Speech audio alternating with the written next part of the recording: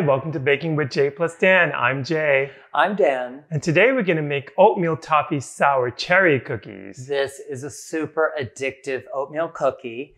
So thanks for leaving comments below, and don't forget to like, subscribe, and share.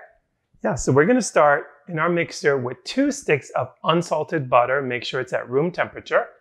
And to that, we add 3/4 cups of brown sugar and 3/4 cups of white sugar. Cream that together in one addition. So we're going to let this go for about 3 to 4 minutes. Okay, so our butter and sugar are nicely creamed, and we're just going to give it a quick scrape.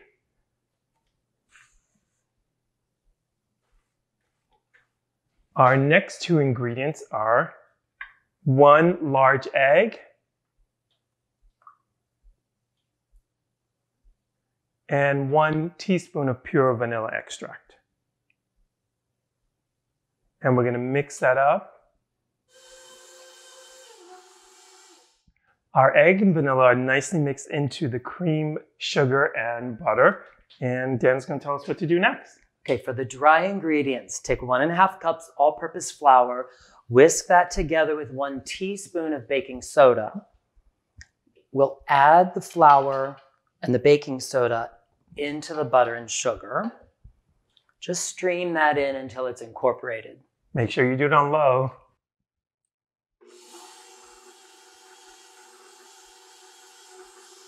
The flour is incorporated into the batter. And it's time to add the oatmeal. You can use 1.5 cups of quick oats or old-fashioned oatmeal. And our next ingredients is 1 cup of sour cherries. You can also use cranberries, raisins, or any dried fruit. And 1 8-ounce bag of toffee bits. I think this is the addictive component. We used to have a neighbor that she would smell this baking and be at our door like scratching, trying to get her oatmeal cookie with the toffee. Okay, so we're going to add all of this together just until it incorporates nice and slowly.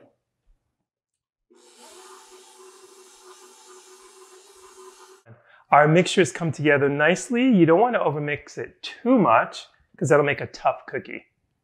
And it's time to form that into a log. Look, it's got a nice thick texture, but it's still very pliable. Bring the rest of the sour cherries and oatmeal and toffee in by hand. And then I've laid out a couple sheets of plastic wrap. We'll form the log.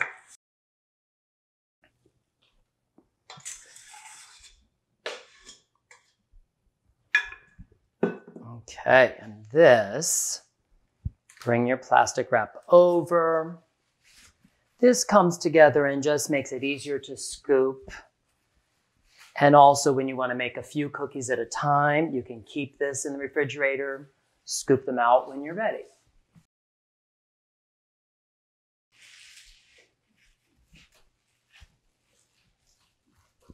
Roll out all the extra air pockets.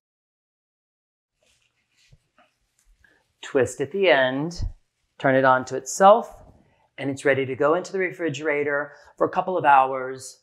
You could chill it overnight and serve it the next day.